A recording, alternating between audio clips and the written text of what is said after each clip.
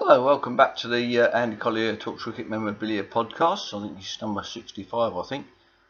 This week we're going to go into a bit of glassware, a bit of sand and ware.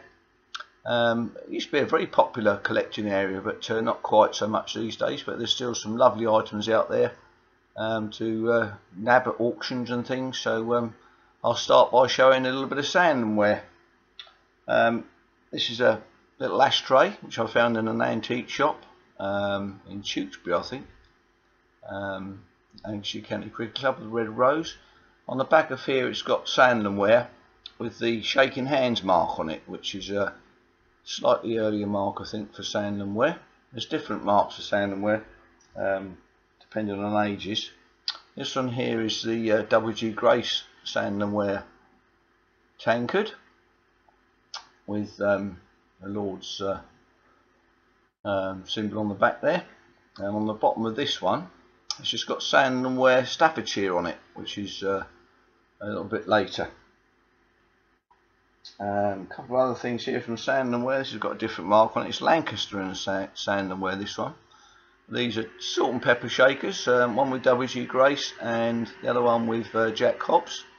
Why W.G. Grace hasn't got his name under there I don't know, but perhaps because he's extremely recognisable. A couple of nice items there with the bungs in the bottom.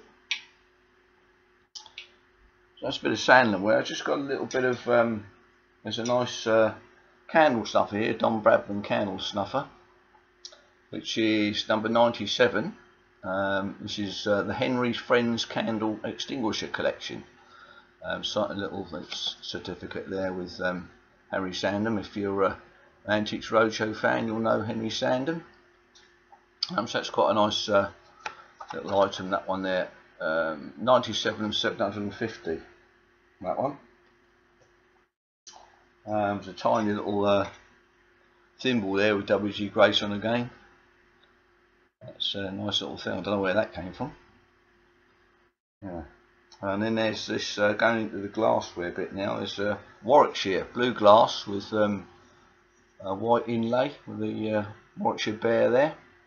Not quite sure what Warwickshire is doing in my collection, but I must have liked the plate at the time. That's had that quite a few years, so quite a nice item there. So another one here. This is a Surrey one. The cricketer's got Surrey facsimile signatures on there. Just a little half pint tankard. Not quite sure the maker of that one, but it's not hand blown or anything. There's a seam down the back there, so it's a bit of a moulded job, that one. But the cricketer's tankard, it's got written on there. It's actually, well, it's actually not. So there are Surrey players on there, but you've got an England team on that one. I thought that was a Surrey one I picked up, but there we are. I still have another one upstairs. So you've got on there the signatures of Graydon, Laker, Godfrey Evans, Compton, Bedser, Tony Locke, Pid Richardson, Len Hutton, Fred Truman, Colin Cowdrey.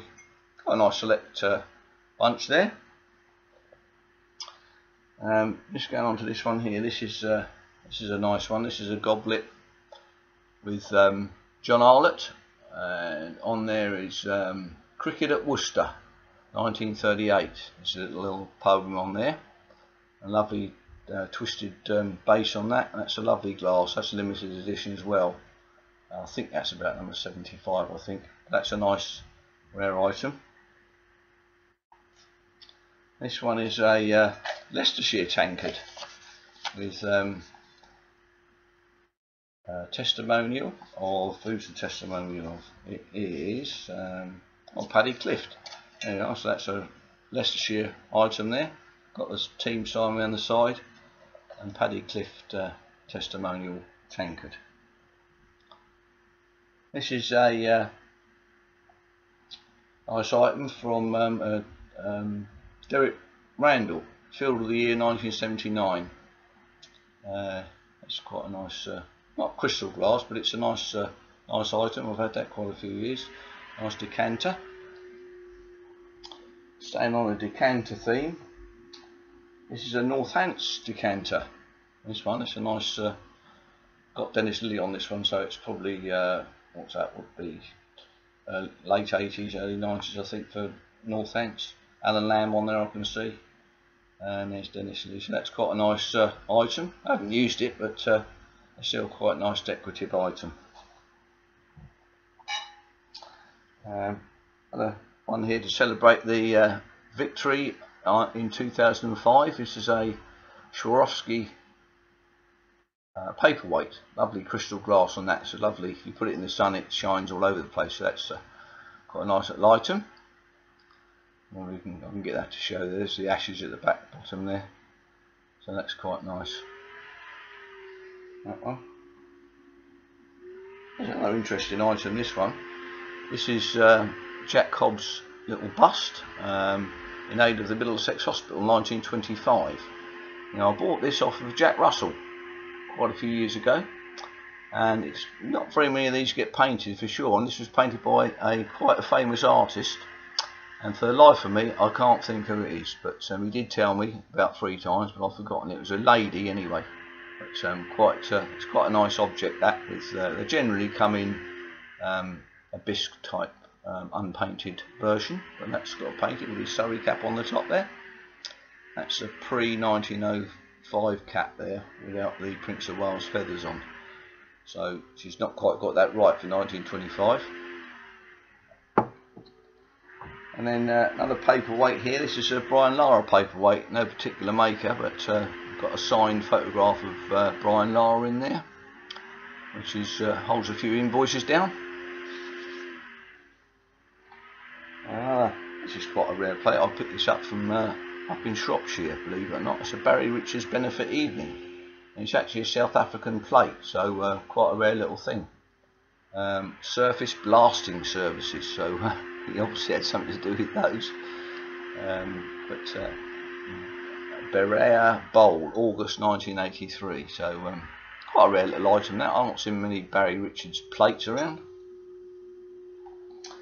Then we're going to go on to these glass goblets, which are rather nice. These were given to surviving players on the centenary test, England v Australia, 1980. So I've got 5 of these, all hand blown these, by Intend in Norfolk.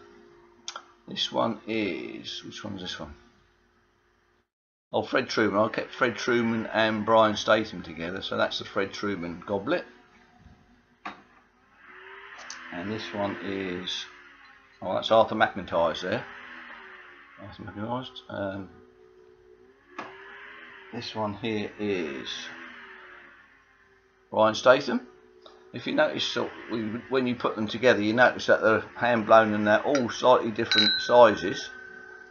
Make a nice ring there for the crystal glass. Slightly different glass with the pistol on the bottom. It's been snapped off, which is quite nice. It's even got the maker's mark on that one. And what else have we got here? Oak Hill Waters, that one. That's quite a nice one. And then I pushed the boat out and got a Selen Hutton one. So that's quite a nice item there.